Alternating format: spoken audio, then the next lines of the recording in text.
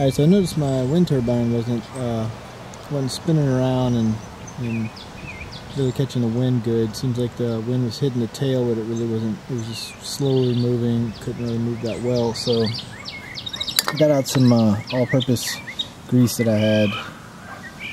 This is automotive grease, and then I got some lubricant out to spray it down so you can't get it nice and ready to go. So sprayed the wheel here, had a little bit of rust on it. Any of the parts had a little bit of rust on it. I went ahead and sprayed them. And here's where the problem is. This post that goes down into the main pole here had a little bit of rust on it, so I just lubed up that whole area with grease, and it's actually really good now. Looks like it's spinning really well, so that should take care of that. We just got to get it back up and we're done. So put it back up there and we'll be finished. Alright, cool.